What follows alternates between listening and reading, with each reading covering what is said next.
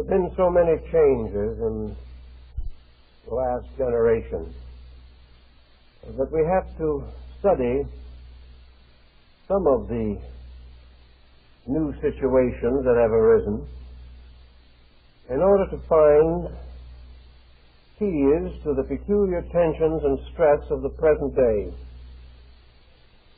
I think one thing we can almost all remember, and that is that we were brought up in a smaller world than we live in today. We were brought up in a world in which the private problems of the citizen occupied the greater part of his time and attention. He was neither equipped nor inclined to take on responsibilities that were utterly beyond him. He recognized certain limitations and had a modesty about his own knowledge which has almost completely disappeared. He realized that all of the larger responsibilities of society had to be in the keeping of experts and specialists in these areas, and he was simply not qualified to pass judgment. Today, you can hardly find anyone who does not regard himself as lacking qualification to pass judgment on everything, everyone, and every situation that arises. We have a certain sense of moral obligation to have opinions. Whether we are informed is not important. We have come to the conclusion that everyone's opinion is as good as everyone else's, and I guess in sober fact that's about the truth of the matter. We have very little sense of the danger of allowing our world to become too big for us. This has happened. Our freeways are too fast for us. World news, world events are too complicated for us. The so-called progress of society is too much for us in a great many areas of living. We are struggling, we are hoping to make it. But in the meantime, we are whipping the nervous system almost more than our economy can sustain. Every neurologist, every specialist in fields of human health is aware that modern man is developing a collective fatigue mechanism. He is born tired. And people who are tired become very easily irritable. And from fatigue arises faulty judgment. And from the mistakes we make, naturally, must arise powerful defense mechanisms, to say nothing of the waste of energy and time required to correct these mistakes. So today we are a very much fatigued people. We are expected to be informed on almost every subject. We also have a feeling that comes with fatigue of irritability. We are unable to carry the small problems of life with gentility. We cannot have a debate without it becoming an unpleasant scene. We cannot discuss any subject without making enemies. We can pass no opinion without someone rising up in righteous indignation to declare that they object. There seems to be no reason for much of this. There seems to be only an exhaustion, an irritability. And out of this irritability, there arises the causes of feud and of very serious national and international problems. So I think we must, this evening, consider something of a philosophy of man's adjustment with his world. The first question that arises, I think, is, can anybody, except a moron, adjust pleasantly to existing conditions? Yes, I think that probably any individual can improve his adjustment through a very quiet analysis of himself. I do believe that it is possible for the individual to transcend pressures of almost any degree that are exerted against him. I say it is possible, although very few of us will ever be able to do it in a big way. Actually, man has the power within himself to protect himself against any circumstance exterior to himself. And if he had the wisdom, if he had the skill, the foresight, he could eliminate from his life most of the disasters through which he was passed. That such a possibility exists would be well within the spirit of Zen. Also, Zen would affirm definitely that the individual can achieve adjustment without becoming negative or unrealistic or without denying the experiences that go on around him. The individual can achieve the condition of being able to learn without pain. If he can achieve it, then it would seem that there are many inducements today for him to attain this desired goal. There are many inducements, and there always have been. But between the individual and this attainment, there lies a distance or an interval which he has consistently refused to cross from the very beginning of his experience as a human being.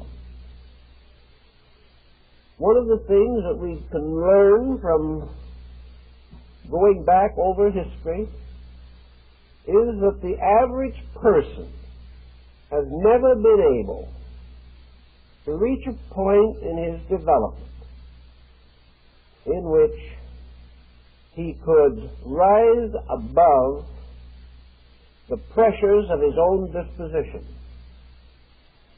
He has never been able to be right for the sake of being right.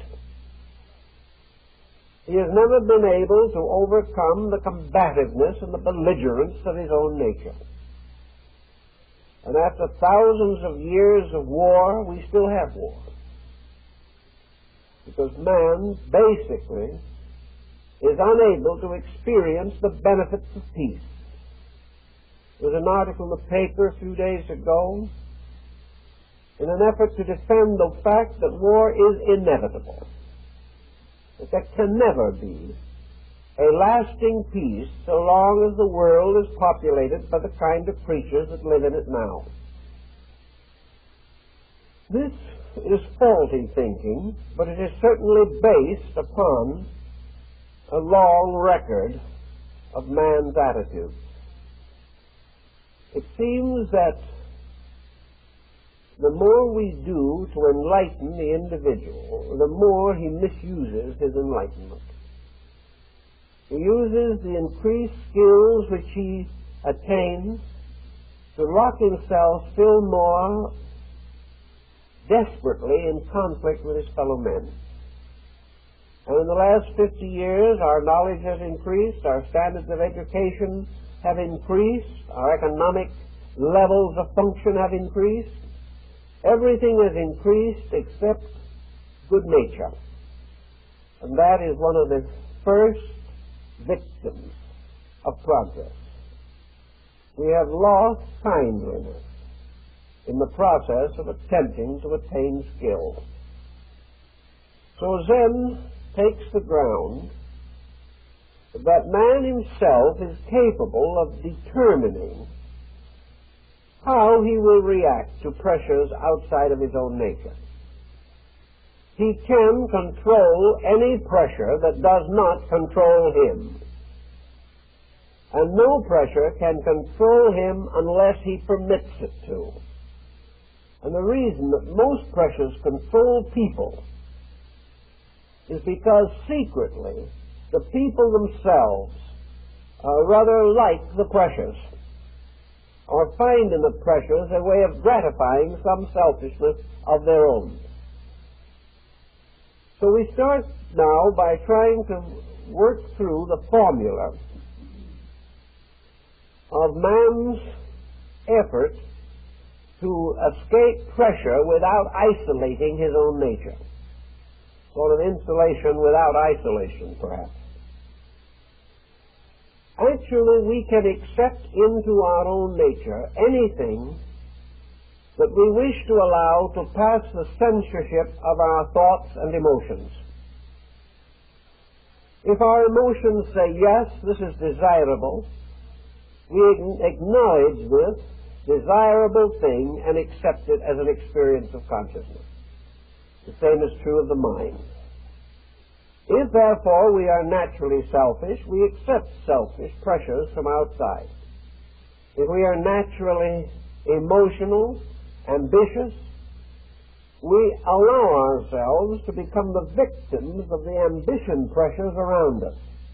But we have to sell out first. The individual cannot be contaminated or injured by a pressure which he will not accept. Now, in addition to this problem of pressures which he will or will not accept, we have to also realize that pressure is not necessarily the intensity of the outside circumstance. Pressure is the intensity of man's reaction to it. Now, we can say, for example, that a freeway exerts a terrible pressure upon the individual. Actually, however, it probably does not exert this pressure. The pressure arises within the individual. It arises because he himself is inadequate. His heart begins to pound because he is afraid of situations. He realizes that in this tremendously intense situation, many persons, not too skillful, are at the wheels of deadly weapons. He is frightened, he is worried, and he becomes tense and becomes himself a very dangerous element in the pattern. I think we would find that under hypnosis, this same individual would be able to drive the freeway with full alertness of his sensory perceptions and no marked increase of his nervous reflexes or his cardiac rate. We would find that this tension arises from a series of psychochemical factors within himself. Also, if this person, for any reason or other, felt that at a certain time his reflexes were not adequate, he can always get off of the freeway. He does not have to fight the thing to the end as we seem to feel it necessary to struggle against pressures until they destroy us. Pressures, therefore, represent the actions of other people. And there's an interesting possibility to assume that our reaction to pressure is largely karmic. We accept the pressures we deserve, just as we accept everything else in life that comes in because of our own constitution. Therefore, the way in which we react to the intensities of civilization, of world events, and the degree to which we permit these things to trouble and destroy us, this whole chemistry is karmic. It is the weakness, inadequacy, inability in ourselves that causes us to achieve only confusion as a result of pressure. Now, we can say definitely that in order to escape this pressureful circumstance, more is required merely than to lock the individual attitude against pressure.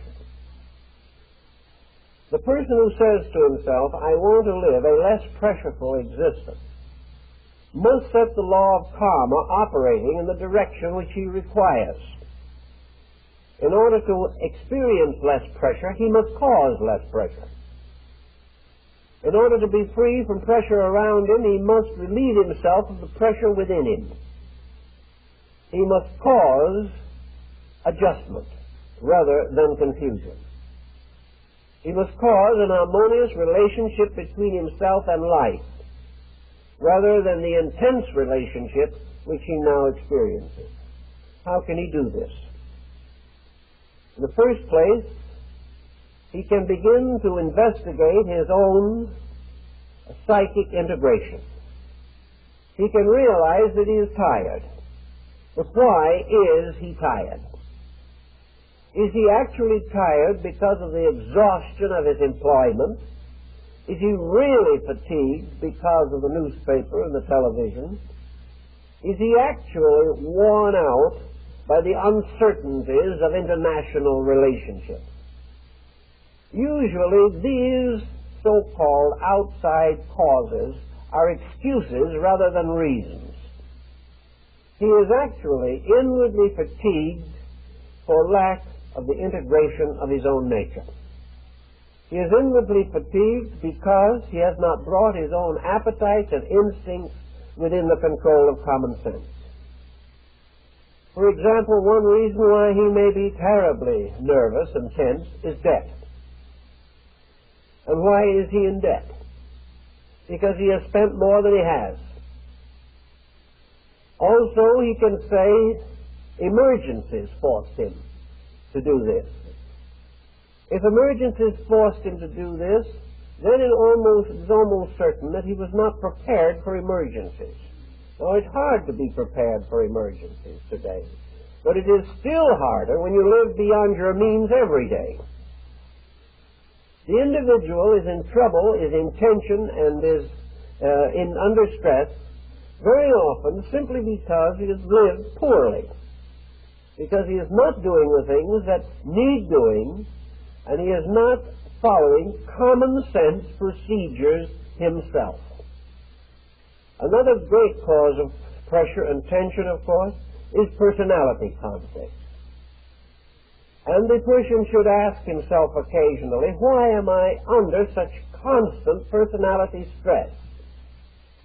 Is it because I am trying to defend the fact that I am always right, when the obvious proof is so much against me that I'm merely a nervous wreck trying to maintain my end of the argument? Actually, the individual who is unable to admit defeat in these things, who is struggling desperately to preserve an image, both for himself and for others, which he cannot maintain, is naturally under tremendous pressure. If this same person, finding themselves in an embarrassing situation due to their own mistakes, would simply smile and say, well, I guess I was wrong, there's no tension building. But if the person refuses to admit this, he most certainly will try to shift the blame. When he does that, he enrages other people. And very soon a great deal of tension arises, and this is what happens between nations and causes war. So wherever the individual is under tension because he is living a code of pretensions, one way is to reduce tension is to stop pretending. Just simply acknowledge that we cannot, any of us, always be right. Nature has given us two tremendous escape mechanisms to help us to work with tension. One is laughter and the other is tears. Both of these will break tension. Now, tears are usually a rather unhappy way of doing it, because the individual is either very sorry for something or very sorry for himself by the time tears set in. But laughter is always a happy way of breaking tension. And the fastest and best way we know of breaking a tense situation is to be able to laugh at our own mistakes. laugh at ourselves rather than other people. When we no longer take ourselves with such desperate seriousness, we do not have to defend an indefensible situation. So we go on down examining one little pattern after another to find out why these tensions close in on us. I know people who have almost died of freeway-itis in the last few years. They're fighting freeways morning and night.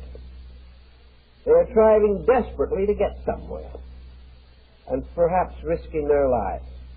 I've asked these individuals why it wouldn't be better for them to start 10 minutes earlier or 15 minutes earlier, and perhaps go on a less speedy road, or else at least not be in such a desperate rush to get somewhere. Most of the individuals simply can't even conceive starting a little sooner. This is beyond them. If they start a little sooner, they will have to eat breakfast a little sooner. They'll have to get up 5 minutes sooner, or 10 minutes. And it all adds up to an impossible situation. The only answer is to get behind the wheel and try the best you can to get there on time when you start late. If you can do that, you're a success. And people feel this is necessary.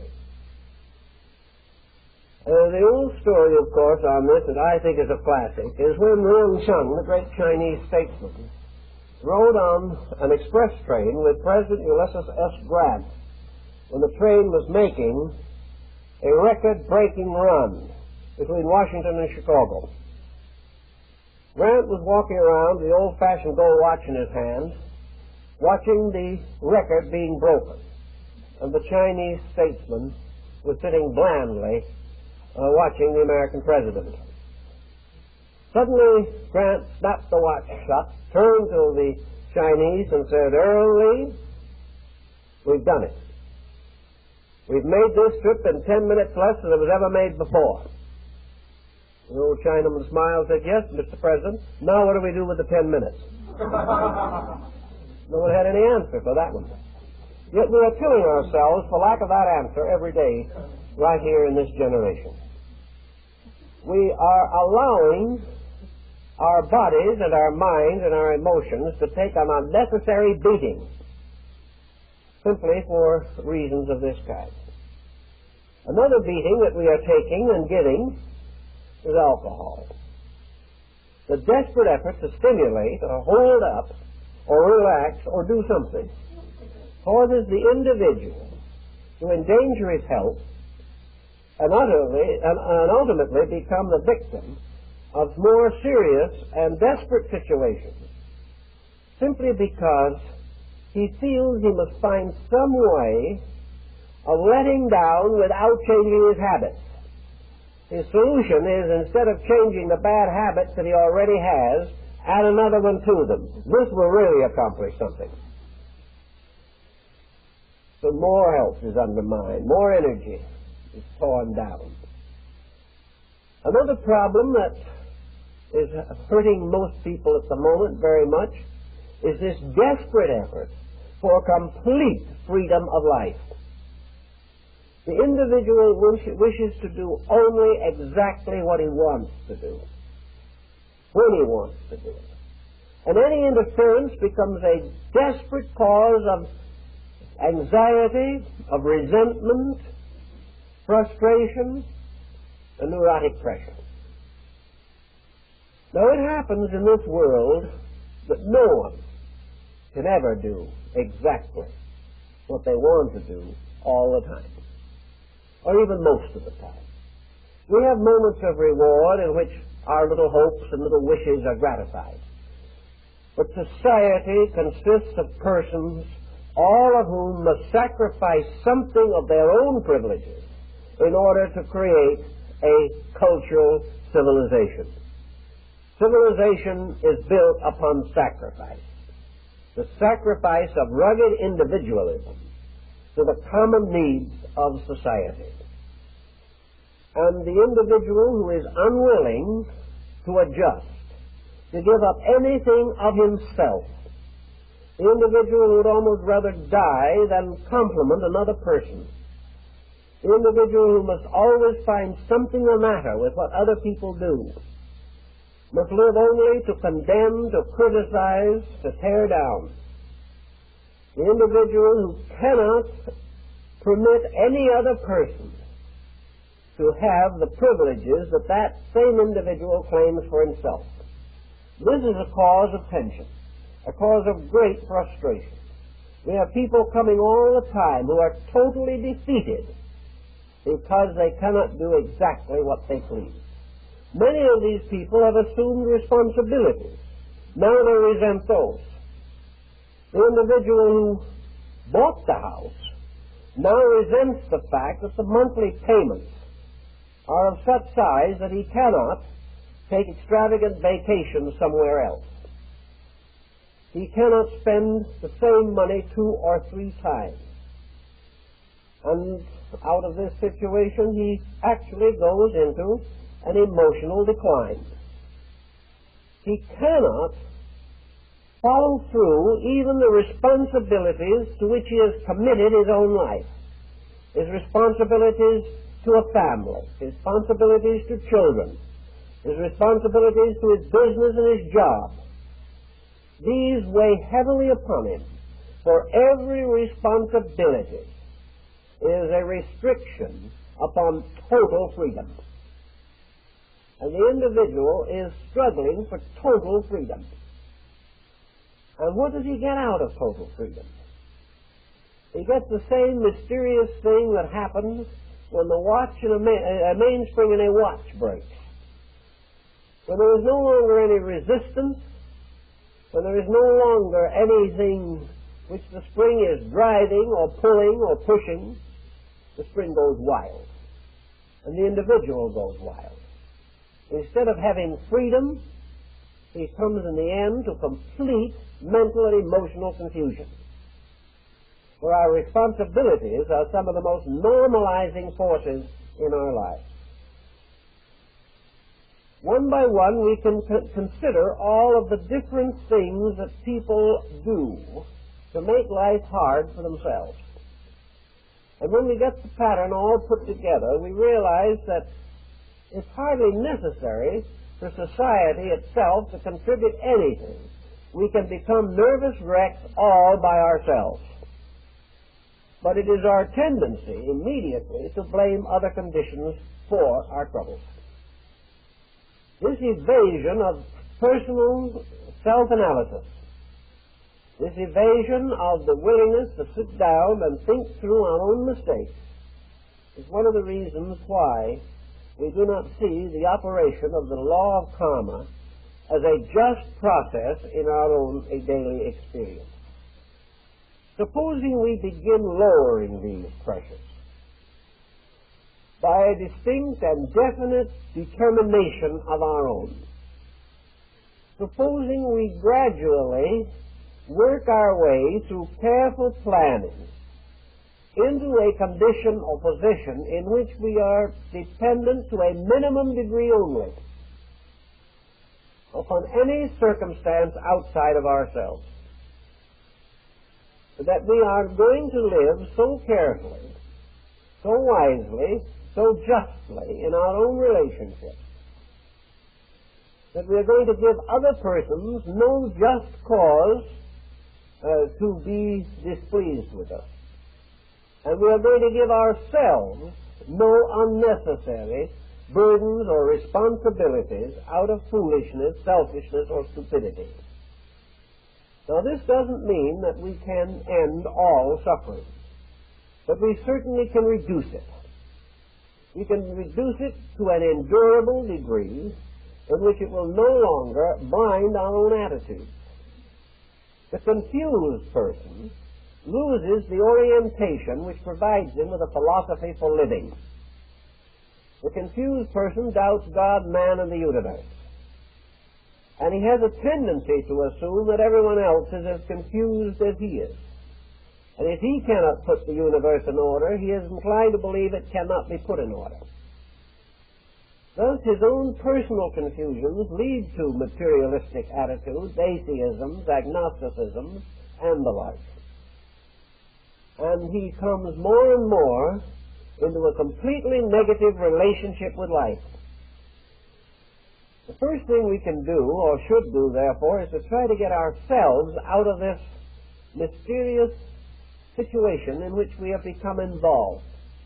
Through bad education, through false attitudes, through the stimulation of false appetites, through a completely inadequate general psychology of life, we simply have allowed ourselves to deteriorate. We have to correct this, because otherwise no amount of social reform can save us from ourselves. We can have everything that we can dream of today, we will still be in the same situation, because we'll start other dreams even more fantastic. Then comes into this by also pointing out the great difficulty of a person trying to work with the confused psychic nature within him. When we turn within ourselves and find a world of absolute nightmare, a fantasy that makes no sense, when we look inside of our own nature and find a mass of uncontrollable factors, we hardly have any concept of how to control them. We have the feeling that by the time we correct one fault, 10 others will have destroyed us. There seems to be no place to start. When we really become aware of our own mistakes, we suddenly discover how many faults we can and do possess. While we have denied any of them and all of them, we seem to be pretty highly advanced people. But when we face the facts, it's very disillusioning. Zinn tells us that you cannot solve the problem, therefore, by going into yourself and trying desperately to reform each of the little separate impulses that is annoying you. You can keep this on forever, and you will still never reach integration. Because even if you browbeat some fault into submission, this does not mean that the fault, even though submissive, actually makes a valid contribution to integration or true cooperation. It is like a police state, a dictatorship. If the will dictates the control of the emotions and thoughts, you have no voluntary friendships between them. You have no cheerful cooperation, but only a sullen state of suspended rebellion. Zinman takes the attitude that this is not the way to do it. That is, we have to fight with ourselves against every negative situation that arises. We will again be locked in conflict to the very end. Maybe a noble war, we may go down to a magnificent defeat, but we're not going to win. So Zen tells us that all of these faults exist and are annoying because they are sustained by mental or emotional energy. A very small group of basic energy attitudes supplies the energy for all kinds of selfish and perverse attitudes. All of these come, for instance, or nearly all of them come from self-will, which is one definite drive. And this drive manifests to an infinitude of minor types and kinds of self-willfulness. But behind all of it is selfishness and egotism and a certain willful perversity. And behind almost all of our faults, there are a few powerful, unreasonable, irrational intensities.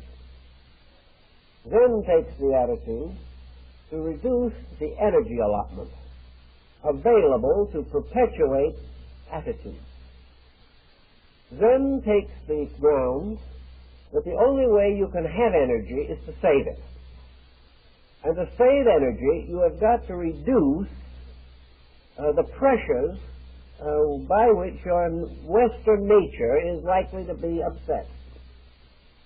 The Western person believes in pressure. He believes pressures make life. He believes that life is nothing more or less than a continuous manifestation of energy. The individual who keeps quiet is dead. We must keep right on to the very last, dashing towards something, even though it is only the open grave. The Zen thinker does not regard this visible, symbolic exertion of energy as a symbol of aliveness. He does not believe that we must sell ourselves the idea that we are healthy because we are always up to our neck in exhaustion. That we must be worriers, we must be profoundly concerned about things we know nothing of, in order to prove that we are mature, thoughtful people. All we really prove is that we're very ignorant people, because our various formulas do not work, our solutions solve nothing, and our opinions are valueless to ourselves and others. So this cannot be the best answer. Suppose instead of this, we work for a quieting down of the entire inner life. That we work for a kind of retrospective mood, the mood of tranquility. That we gain this mood of tranquility by devoting a little of our time simply to unwinding, as Zen calls it, unknotting. That instead of sitting around tying knots in ourselves, we go to a quiet place somewhere and slowly and quietly untie the knots. That we realize that every one of the tension patterns that we build can be changed, can be modified, if we will simply, quietly reverse the processes within ourselves. It is perfectly possible to reverse these processes. So we have to find out how and learn a little of the experience of what happens when we do. For experience in all Eastern philosophy is the final selling agent. We become convinced it is true because it works, and not because anyone says it does. Let us imagine then the process of unknotting for the individual. Realizing first of all, however, that you must be prepared for one psychic shock. Western man, when he begins to relax, thinks he is dying. He thinks he is falling apart completely. He does not believe that he will ever be able to crawl to the door. To him, relaxation is an anticipation of death. He suddenly discovers, or feels as though he discovered, that his heart had stopped. That everything was turning into a dull gray haze. That he was sick. So he dashes out and gets a drink or goes to his doctor for a shot or something. The mere fact that he is relaxing seems to him to be the most terrible symptom he ever faced. This shows you just how desperately ill man can get out of tension. He believes desperately that if he is not deeply agitated about something every moment, that he is losing his mind. How can anyone live in a mess like this without being a wreck? It is a moral duty to be a wreck, to show that you are sincerely concerned about the troubles of humanity. You do not realize that by being a wreck, you simply add to the troubles of humanity. That we don't get around to. So be prepared for that terrible moment when you are not sure whether you're on your way to heaven or to complete dissolution in space. In all probabilities, you are simply experiencing for the first time, perhaps in the entire mature length of your life, freedom from the desperate determination to be doing something. I had a grandmother who had that element really magnificently. She was always doing something. And she loved to sweep with an old Brussels carpet sweeper, which was all they had in her day. And she'd sweep the house from end to end. He came through it like a whirlwind and looked around and saw nothing left to sweep. But she was a woman who wanted something to do. So she quietly opened the carpet sweeper, took out a handful of the dust, threw it back on the rug, and started over again. And she did this, of course, when apparently no one was watching. She didn't want to fool anyone else, but she was trying to fool herself. But this is very largely what people do, not quite so obviously, perhaps. But the individual who feels for a moment that he's not under tension is likely to jump in a car and drive somewhere, or he's liable to turn on a television program which has a fine group of crime factors in it and go into another kind of nervous wreck watching it. To quiet down, to let down, is almost dangerous to him. Western man has never been able to relax. And out of his tensions, he's had one of the most tragic histories recorded in the entire story of our world's development. And let's imagine you are resolved. So you now begin to realize that this tension is not solutional of anything.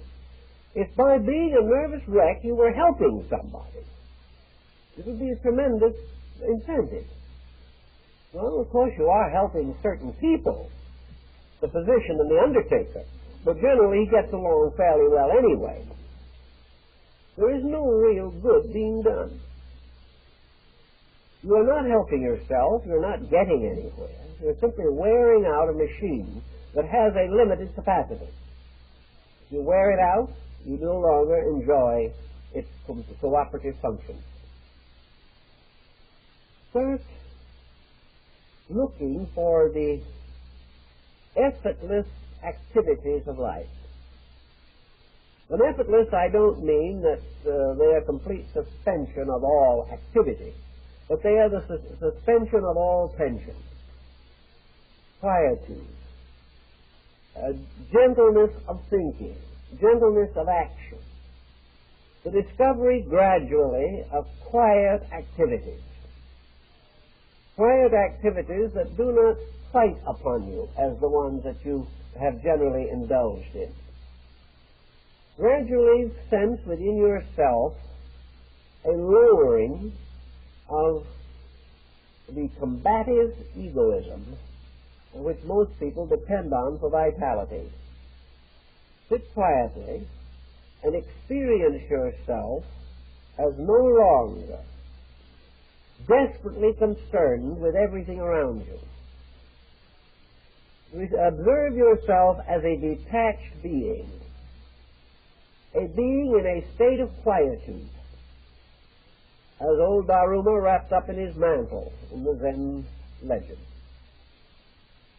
Just quietly take a few minutes once in a while to start with and let go inside yourself, unwind yourself. Just feel beneath and behind these tensions. Now, one way of doing it is to be rather quiet, and then begin with a simple symbolism, the opening and closing of your eyes. Opening of the eye creates objectivity and relationship. The individual who opens his eyes becomes in that action a citizen of the universe of environment, the things around him. When he closes his eyes, he no longer is a citizen of a universe of visual phenomena, which is the universe most real to us. For sounds still endure, but we are more affected by sight than by sound. 50% of our tension will relax by the mere process of closing the eyes. In this sense of the word, just quietly close the eyes, and in so doing, you close symbolically your intimate association with the world of people, of things, of possessions. If your eyes are closed, you are making a statement of non-acceptance of phenomena. Now, this isn't a rejection. This is not a process of denying the reality of the world or of its problems. It is merely the affirming that by the control of your own senses, you can determine how much of the world you are going to let in at any time and how much you are going to keep out. Now, the purpose, of course, is not to keep out all of the world. The purpose, however, is to let in only what you can handle. Not to let in from the outside more than you can control by your own intelligence. If you let in too much, you then enter a state of confusion. Not to let in enough is to deprive yourself of the opportunities for growth through the understanding of phenomena. But our eyes are intended to provide us with experience. They are not intended to provide us with chaos. So we can control the amount of the outside world that we will permit to enter into our consciousness at any given time. And we must never let more in than we can administer. The symbolic action of closing the eyes that brings with it usually a tremendous sense of relief. Meditation, of course, is a kind of waking sleeping. Meditation is a process of being consciously awake, but gradually separating yourself from the tremendous pressures of worldly attitudes. So meditation is possible only to the individual who is able to relax or reduce pressure tension, which he does at least symbolically by closing out this world of eternal turmoil in which he materially lives. Having determined to accept only what can be administered, what can be controlled, the individual then realizes that there are two courses open to him. One is that he must shut out a great deal, or the other possibility is that he must control more, that he must call upon his resources to enable him to control experiences without pressure. The Oriental has worked out some very interesting attitudes about these things. And I think that while it is in a world not too close to our primary interests, that we have to recognize that Zen was for centuries the philosophy of the Japanese soldier.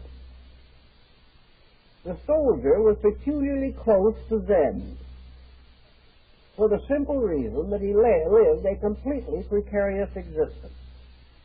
In the Japanese code, a soldier had no life of his own. He was bound utterly to his master, to the prince or nobleman whom he served. At any word, at any moment, at any time, he must be prepared to give his life without question. He must have no attachment, no possessions. He must have nothing which would cause him to swerve in his allegiance to his master.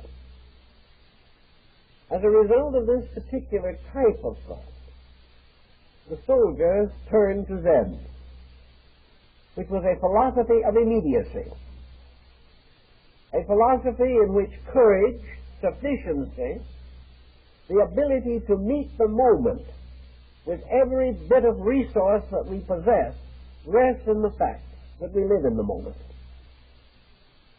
That in order to achieve this identity of immediacy, we must gradually shake loose all attitudes by means of which we would be bound to the preservation of our own lives.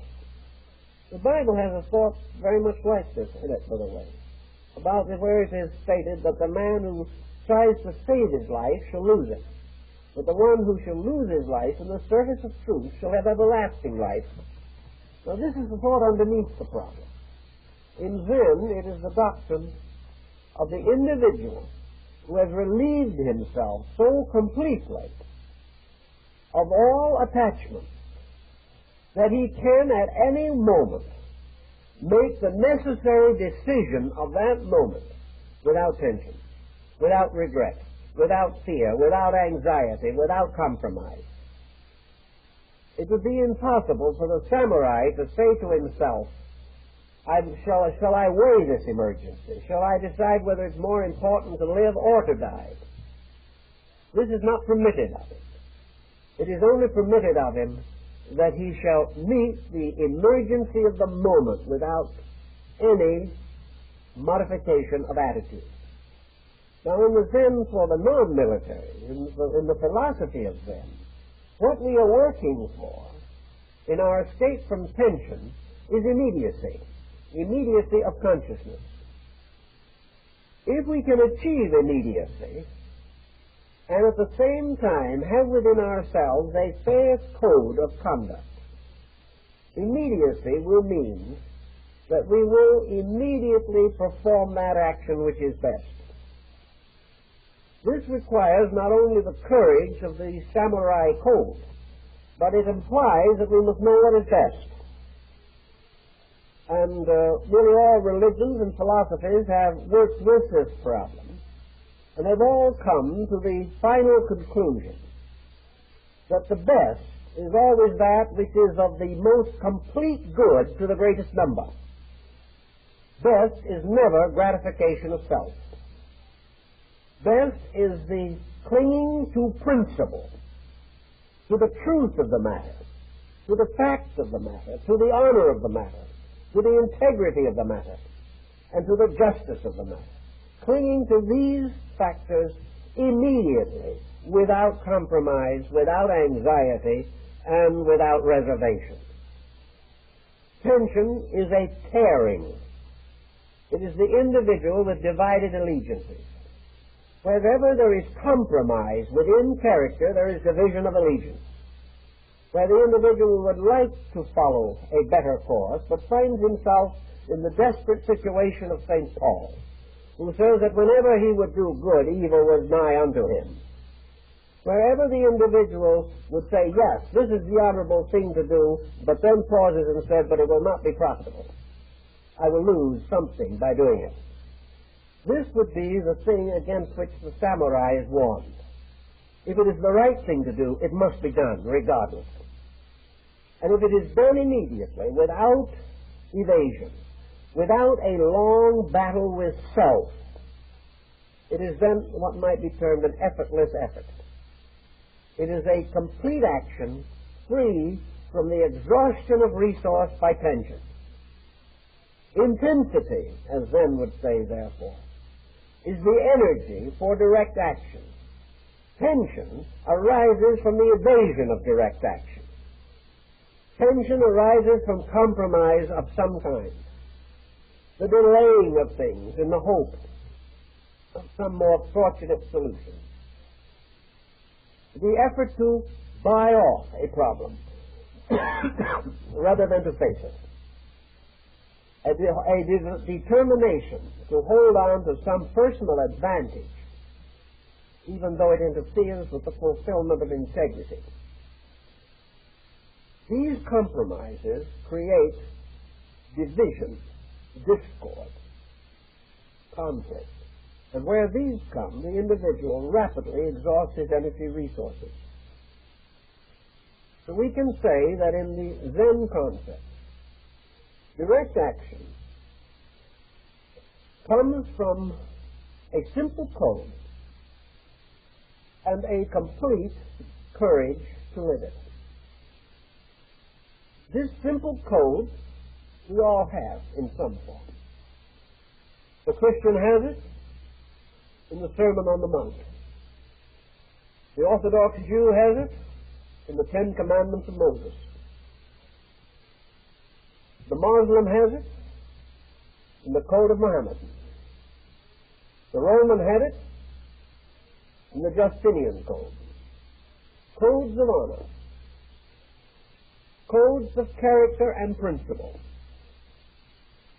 And the Greek, of course, also had it in his simple statement, death before dishonor. It was a simple matter. Socrates lived his code. He died without tension, even though he was actually executed. He had no sense of pressure. He lived according to what he believed, refused to compromise his character or his creed, and died at peace with himself, therefore free of tension.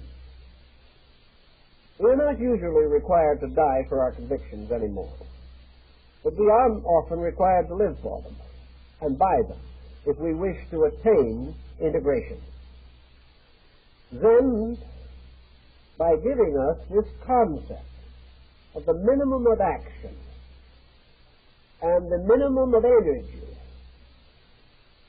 gives us the key to our own security. Supposing we are presented with a difficult situation in which there are tempting factors both ways.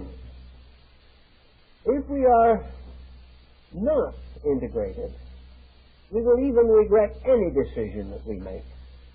We will always wonder if we couldn't have gotten another nickel out of the deal some way.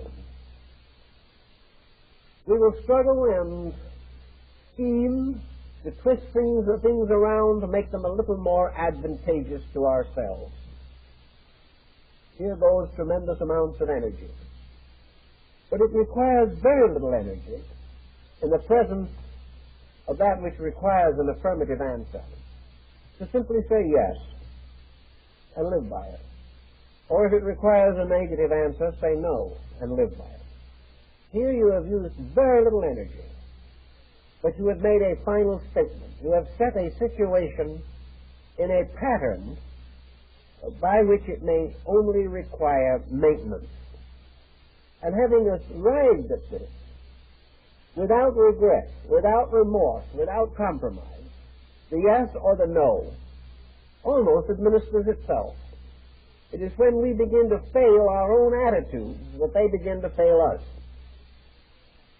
If then in Zen we face the problems of tension, the first duty of Zen is to root out the tensions, find out where they are and why they are, and realize, as this ancient teaching points out, that the end of all confusion is direct decision, immediate decision, truthful decision, decision based upon all available judgment.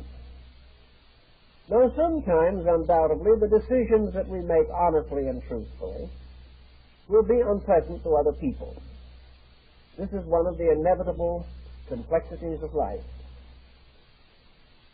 Many persons will resent our honesty. Of course, they will equally resent our dishonesty, because individuals with such attitudes are going to resent anything and everything. But actually, one of the attitudes that arises with Zen is not only the simple fact of immediate decision, but the Zen thinker also begins to realize his relationships to other people. He realizes that he is not only required to be right, he is also required to be kind. And if he thinks things through, the right and the kind will be the same thing. If he is in trouble, it is largely because he has in the past compromised his standards of values. If he has done so, he must live with the consequences, but he must add no more of similar consequences. He must begin immediately to make the decisions that are the best for him and the best for other people. Those around us cannot benefit from our confusion, nor is there any use in our concealing our own attitudes behind it. Ultimately, the good for all concerned must be the honest fact of the matter.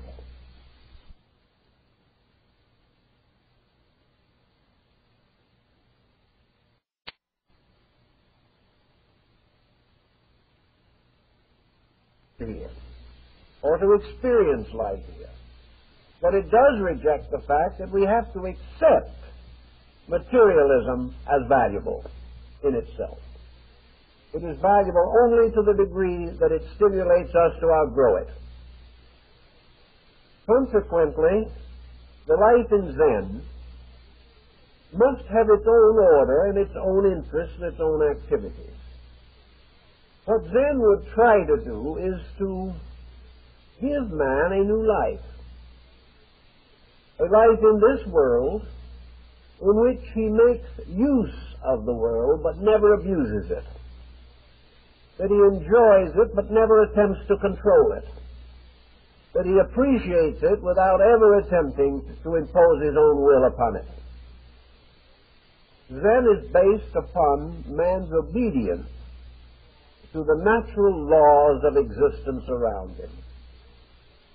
Zen affirms that nature itself is all-sufficient and is a magnificent source of inspiration, of attainment, of beauty, of truth and insight. Therefore, that man is not here to change the world, but to change himself. He is not here to rule the world or conquer the world.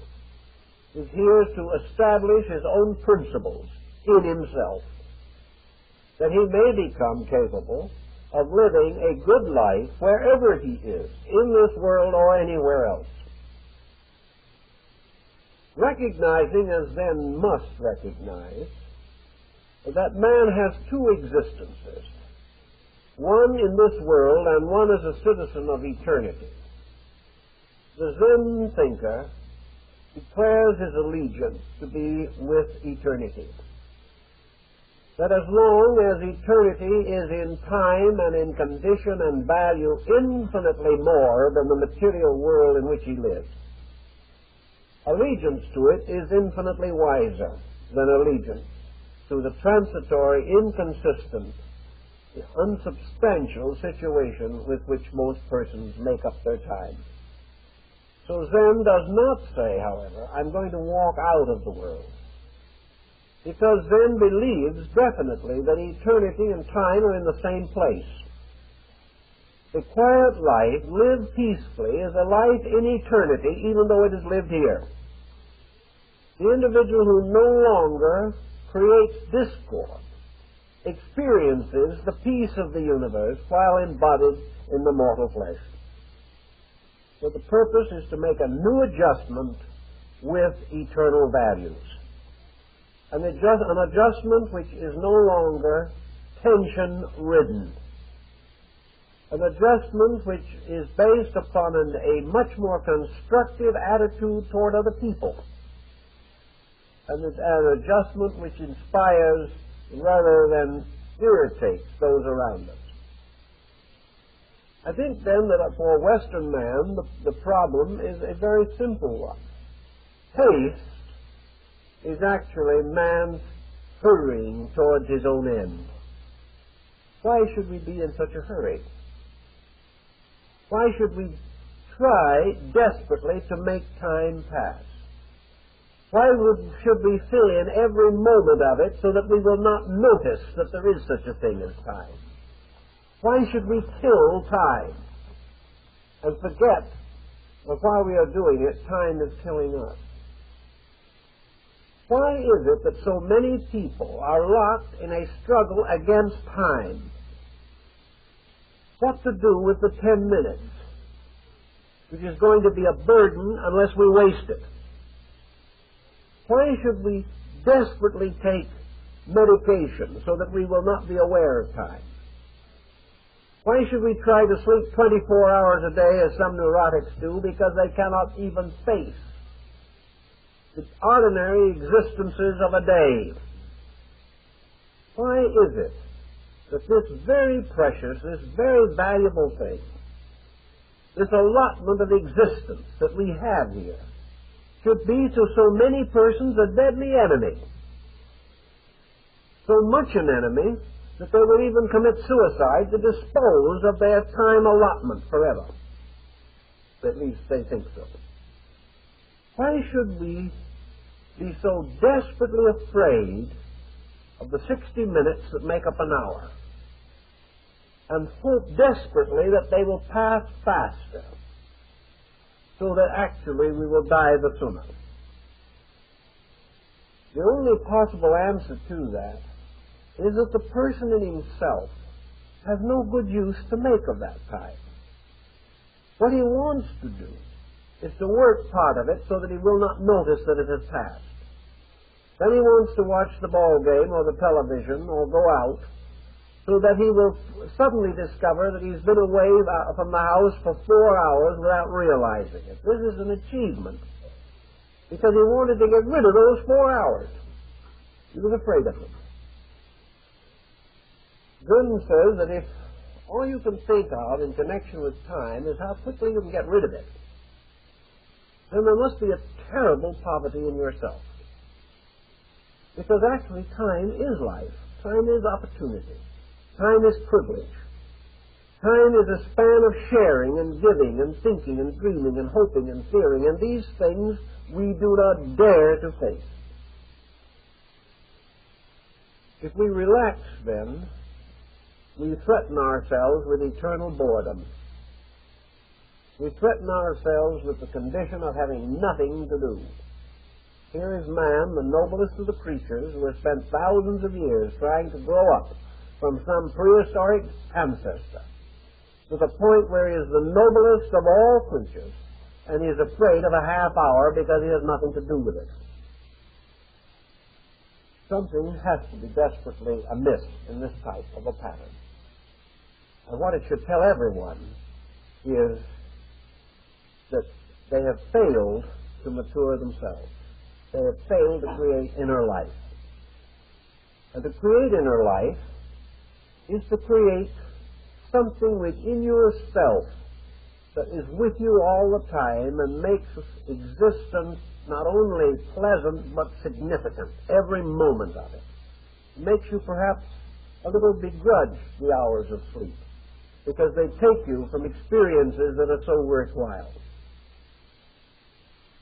To achieve this inner maturity of attitude, the Oriental turns to creative art, to creative thought, to poetry, to literature, to all the beautiful things that make up contemplative existence. He finds a wonderful wealth in the contemplative life. The life of contemplation is simply the life of constant acceptances. It is the accepting into self of the wonder of living, the wonder of life. It is to be forever enthralled by universal beauty, to be constantly almost overwhelmed, as the mystic was, by the significance of life itself. In this there is simply no time, no opportunity, no need for all the self-pities and all the irritations and arguments with which we load our lives.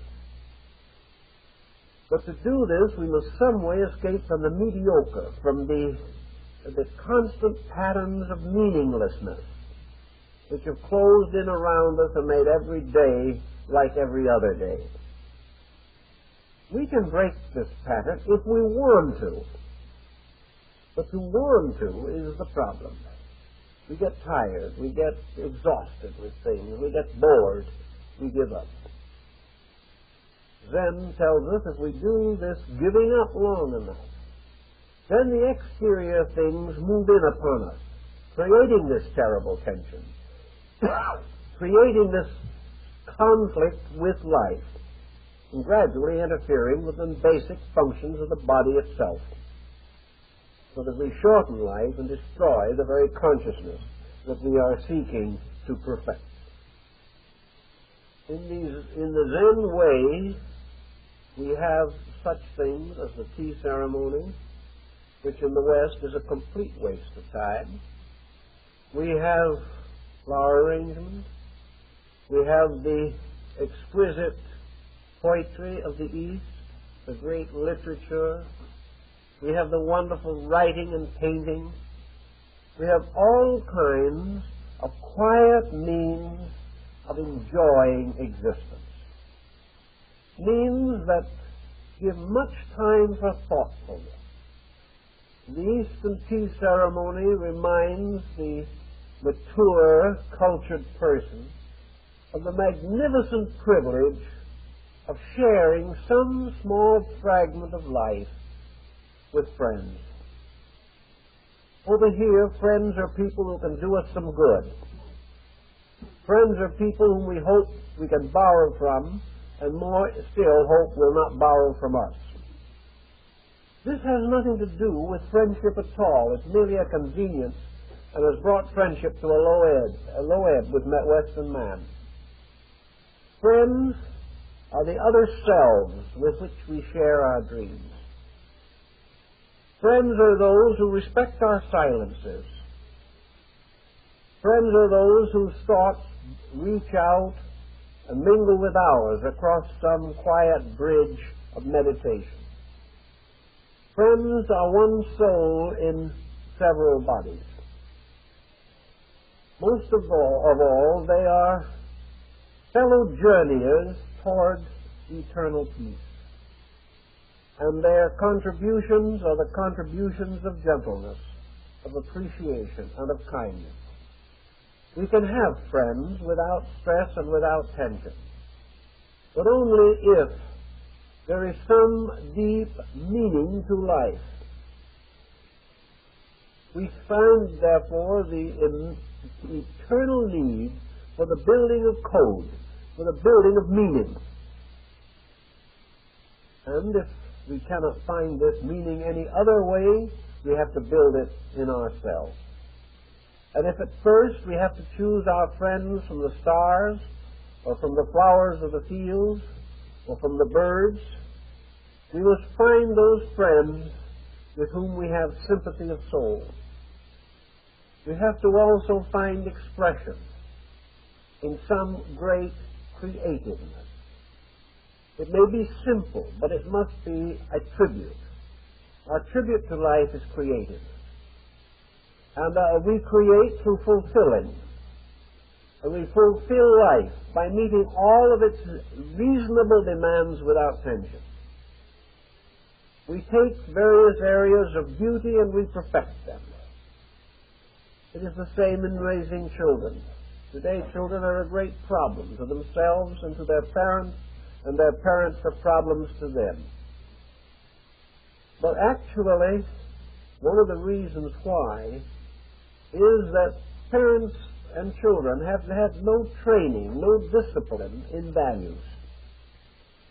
How many parents today can take the Zen attitude that parenthood is a magnificent voluntary liberation through the complete fulfillment of the highest moral code of parental conduct and character? That the individual who helps his child to unfold is a far happier, wiser, better person than the individual who is trying to unfold himself. We don't realize this. We do not realize that the great release from tension is release from conscious dedication to ourselves. That is why in Zen everything is in a sense away from the personal. The friends gather not that each may preserve his own identity, but that each may be lost in the common good of the group, that each will become Zen-like, completely detached from self, thus forming a new unit, a magnificent over-unit, probably the only democracy we will ever know. Is the democracy of persons united without desire for personal advantage. So everywhere your Zen brings releases from these pressured problems. Releases through fulfillment and not through evasion. Releases by removing the energies which are used to evade with, to bring about this very great quietude of things. Now, there's one other point that I think that in the early days Zen mingled with Confucianism and Shintoism to produce another very, very interesting fact in human experience. Somehow, the greatest perfection of things is uncalculated. the individual some way becomes greater than himself when he no longer tries to be himself. If the person simply ceases to impose his own personal feelings upon values, he suddenly achieves virtue. Virtue is therefore the natural fulfillment of things by their own natures. And man is forever interfering by his thoughts and emotions which distort rather than fulfill. So Zen, producing as it does a complete letting down, we will say, restores a childlikeness in the person, a condition of complete relaxation in which decision is almost certain to be correct. Not because it is thought through by the ponderousness of philosophic decision, but because any decision arrived at in almost absolute quiet will be the best decision of which the individual is capable. Man's decisions are best when he ceases influencing himself. If, therefore, the whole consciousness in its impersonality moves in upon a decision, that decision is well made. But when emotion and thought move in, with their qualifying and modifying attitude, then the decision is less correct. If in Zen, therefore, we have complete composure, if we have the individuals day by day interfering less and less with the natural functions of his own integrities, there must come the time when, ceasing to make mistakes by the use of thought and emotion, the person comes very close to virtue. Well, virtue is the way of things, the way of heaven, the Chinese call it. Virtue is the inevitable law of things, moving things according to its own purpose and its own will. And when man ceases to move himself and gives up trying to move other people, he is then moved by heaven.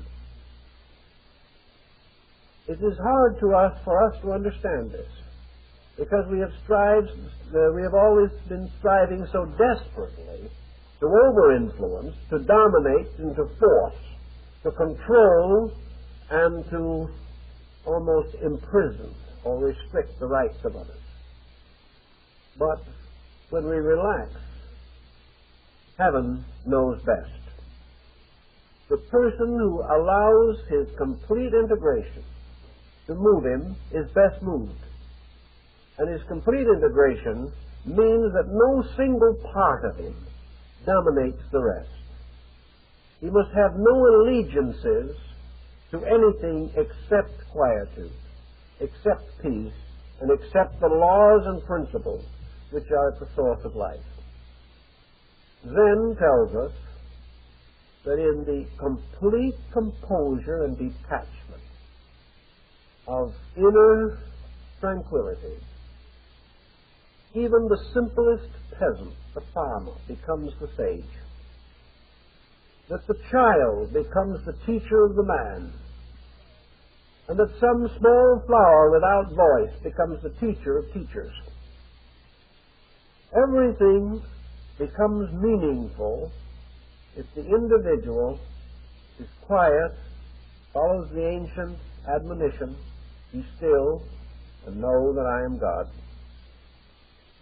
So against tension, as we know it today, is stillness. And actually, tension is the parent of ignorance, and stillness is the parent of wisdom. For it is only in stillness that we can receive. And it is only by receiving into us, into ourselves, the infinite life of things as a vast motion, as a great energy, that we can ever transcend the small intellectualisms that we try to pass off for knowledge. So tension really locks us away from knowledge. And we can see that in our present world conditions. As tension increases, collective judgment is impaired. In the tension of the last 25 or 50 years, our educational institutions have lost most of the name of action. In the desperate efforts to solve the problems which we have created by ignorance, we find even more ignorant solutions, and the problems get worse instead of better.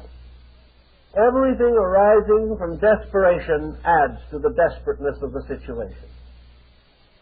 We see around ourselves today nervous wrecks making laws that are likely to make nervous wrecks of the rest of us, if we permit them to. Out of this tremendous emergency, out of the futility that is arising in us, out of the disillusionments and the discouragements, out of the loss of our natural buoyancies, out of the loss of our sense of sufficiency and security in problems, comes nothing but more trouble. We cannot, in a state of tension, ever solve our difficulties. For all we can possibly do is make emergency measures, and these are always inclined to make the problem worse. Today we look around. No one seems to have any answers. Everyone is as tired as we are. And out of the desperate conclaves of desperate persons come these measures that lead from one emergency to a worse one. It is the same in personal living. The individual under tension can practically never be right. Whatever his decisions are poorer than they should be. And therefore, out of tension, the individual is constantly adding to his own responsibilities and burdens. He is making life more difficult as he tries to find desperate cures for it. And among the desperate cures that we are looking for is this strange irresponsibility which is so noticeable in the present generation. Having no answers, these younger people are simply following the pattern of trying to use up life as quickly as possible, lest it slips away unused. This is no answer. Tension cannot relieve itself. The only thing it can do is destroy us and perhaps cast us out of life. We'll come back at some later time and maybe learn men. The only answer is to start immediately to depress this tension or to decrease it. Otherwise, we can never outwit the mistakes which tension causes. If, however, instead of this, we allow the quietudes in us to come through, if we allow ourselves to have a certain amount of stillness, we then become observers of things as they are. Tension is an astigmatism to the eyes. It distorts the testimony of every sensory perception. Tension prevents us from being able to read the truth in the newspaper, in the acts of other persons, in world events, or in the affairs of our own families.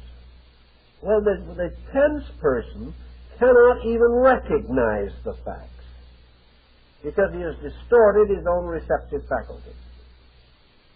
What we need, really, is the ability to recognize the truth in things, simple truth in daily things, more advanced truth in those rarer episodes that make up various phases of living. To discover truth, we have to relax. We have to get ourselves and our own opinions out of the way. We have to realize that we owe a greater obligation to truth than we do a loyalty to our own attitudes. In the effort to be consistent, we are only perpetuating our own mistakes. If we are unable or unwilling to face the tensions that we have, we can pause for a moment and try to find out why we feel this way. Are we adequate? Are we really enjoying life as much as possible in the sense of peaceful growth? Are our interests greater than our prejudices in all things? Are we more inclined to be kind than we are to be critical? Are we quick to see the good in others and slow to see their faults? Are we actually looking for good or looking for faults? If we're looking for faults, then we cannot really learn much anywhere, because we have destroyed the honesty of our sensory perceptions. You have to clean house on this. Get rid of habits. Get rid of prejudices. Get rid of attitudes by which you lock yourself into false perspectives. If one by one you get rid of all these various false attitudes, you are almost certainly going to end up in a state of relaxation.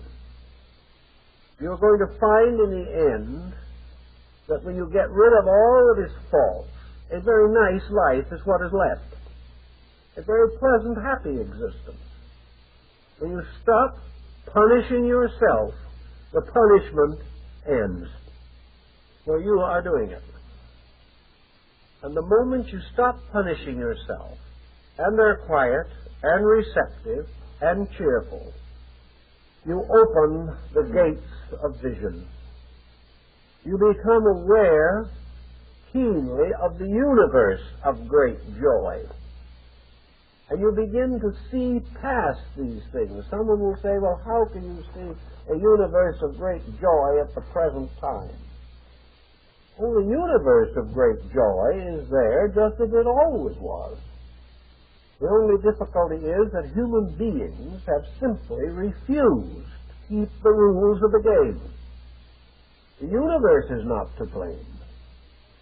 And man, by the wonder of the universe, is going to inevitably, ultimately redeem himself. Nothing is really wrong. The only thing that could be wrong would be to have the world as it is enjoy peace. This would prove that there is no justice. This would prove that there is nothing to hope for. Because if a world locked in its own errors can escape those errors without the correction of the cause, then we have no orderly universe. We have nothing to hope for. Our great hope is the justice that will forever decree that the wrong can never succeed. This is our real basic hope, and this is why the universe is a very good universe, even though it looks a little difficult at the moment. It is good because it is going to make us good. And it is good because at no moment in the history of this world, at any time in the past, now, or any time in the future, can any situation arise which will prevent the individual waking up when his own inner life begins to mature. There will never be a time when man cannot find inner peace. And by so doing, find the key to the universal confusion and perhaps make his own contribution to the correction of it. So I think we have to very definitely assume the basic correctness of the Zen point of view. That by means of it, we do not build a barrier between us and life, nor do we attempt to escape our own faults and let other people suffer, nor do we try to save our own lives at the expense of anyone else. What we are distinctly and definitely trying to do is to fulfill the purpose for which we were created. And that purpose is to understand the laws of our own creation and obey them. And to realize that to the degree that we grow up ourselves, we become powerful constructive forces in the complete program.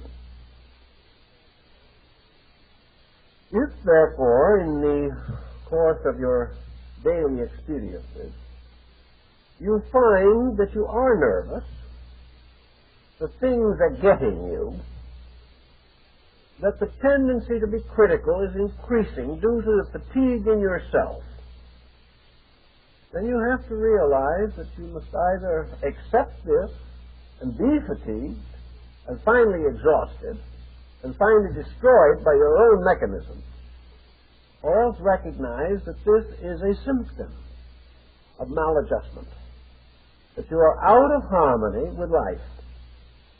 And 9 times out of 10 today, the individual who is out of harmony with life is out of harmony because of his own self-centeredness. That he is trying to get something for himself at the expense of life. He is trying to get happiness without giving any. He is trying to get satisfaction without really sharing. He wants friends without being a friend. He wants adulation, but he wants to criticize others. All these things represent very un-Zen-like attitudes. But beyond and underneath them is this wonderful fact, this absolute integrity of things, which is our hope of glory at all times. This fact is the way in which cause and effect operates. That all these relationships are karmic, and that the only way to get the new attitudes is to create the causes of them in our daily living. So for the person who is under stress, if this stress is of outside things and you see no remedy for it at the moment, not having probably yet a sufficiently deep understanding of the total plan of things, then the first and most natural step is to conserve all possible energy, so that you will have as much as you can have for the very important things that you feel you must do. Stop wasting on things which have no real significance. Lower your emotional tensions so that your energies will extend over your responsibilities more adequately. Learn to watch every moment against the waste of energies. Learn to automatically protect yourself against any excessive action or attitude. The moment you feel your temper rising, quietly relax it before it has a chance to arise. Buddha gives a very good little formula for this, and of course Zen is Buddhism. Buddha says, the moment you feel the slightest tendency to irritation against anyone or anything, relax completely. Drop it, even before it has taken any appreciable shape in your mind. The moment you find yourself hurrying, trying desperately to achieve something that may be too complicated, drop it, relax instantly. The moment you observe an attachment becoming unreasonable, don't wait until it has its full fruit of disaster. Drop it. And when I mean drop it, I do not mean that he believed that the individual should give up noble things, beautiful things, fine things, but only things which of themselves prove they are wrong because they disturb rather than ennoble life. A love that enriches is one thing. A love that disturbs is another. A love that impels to unselfishness is one thing. A love which only impels to gratification of desire is another thing. Wherever it is right, it has no tension. Wherever it is tense, there's something wrong with it. So Buddha pointed out, don't wait until you're angry at the man. The moment you sense anger, the moment you say to yourself, I think I'm not going to like this chap, stop. Break the tension.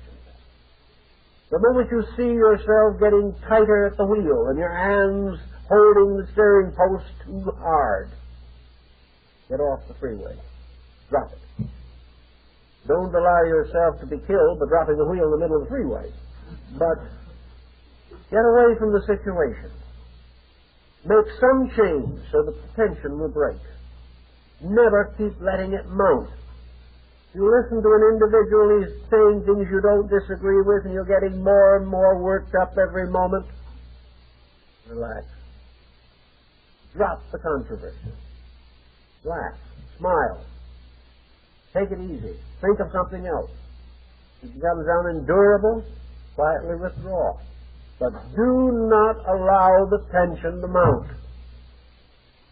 If you find some intemperance in yourself gradually sneaking up on you, the moment it presents a difficulty which you cannot immediately handle, drop it.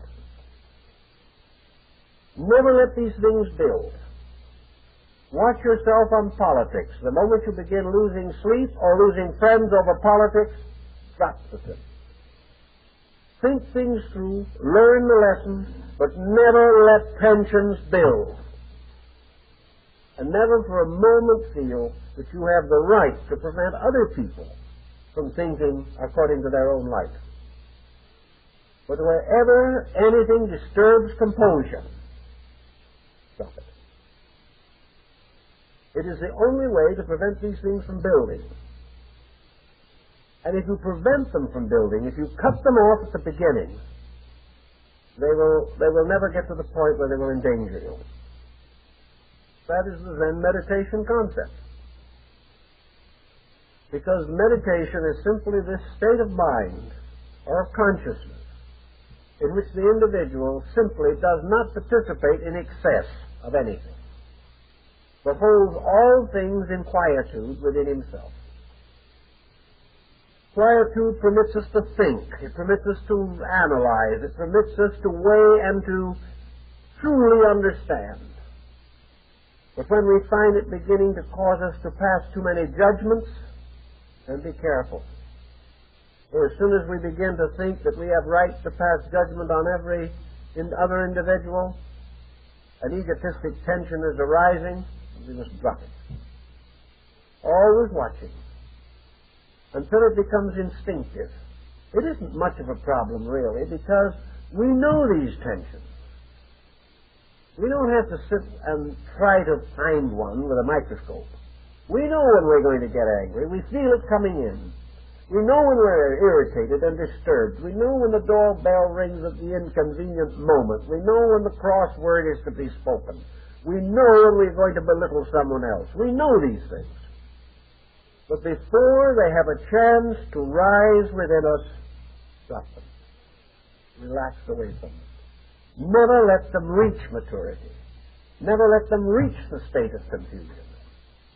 And if we can achieve this relaxation, we will then find that we can face the future with a great deal better hope.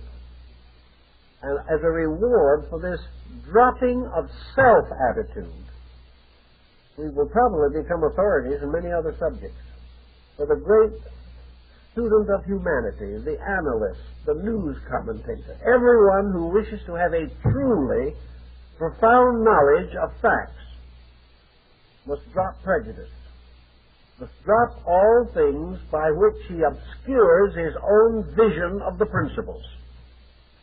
Failure to do this means that he will have false judgment.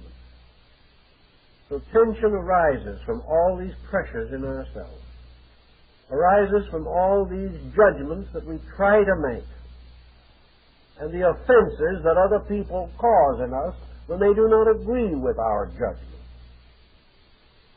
If we can quietly reduce the tension, then our judgments improve, our lives are happier, and we have more energy for essentials. For it is in those moments when, having dropped these tensions, we are quiet for a moment, that we are at our best.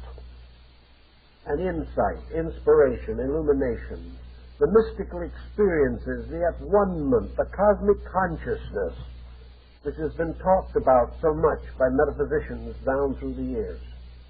All of these exalted states, as Emanuel Swedenborg clearly pointed out, most come to the individual who has found a great internal peace with God.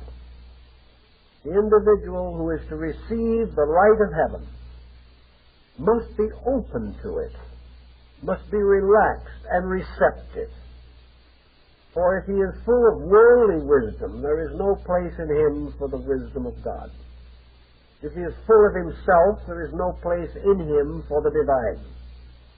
And if he is completely cluttered with his own tensions, he can scarcely be expected to experience within himself the peace of universal understanding. So as a reward for getting over ourselves, we come close to realities. And this closeness to reality frees us from tension and pressure. Because when we are close to reality, we are sufficient to our needs. And when we are sufficient to our needs, there is no desperation left in us.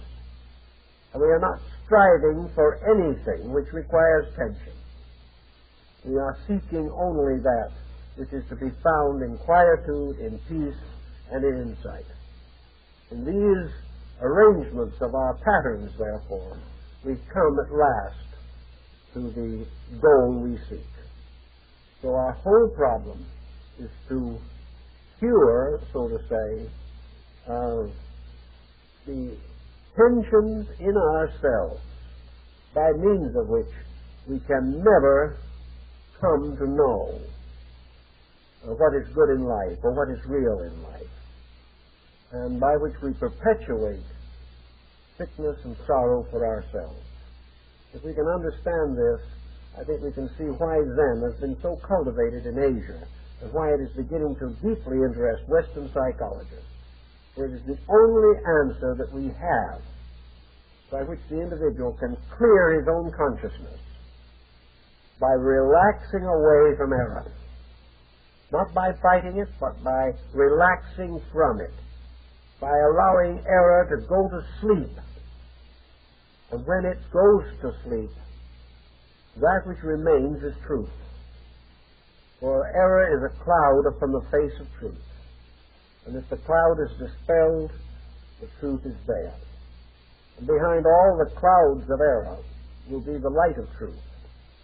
And the light of truth comes to us when we relax and remove the clouds of tension, pressure, and opinion with which we benight ourselves.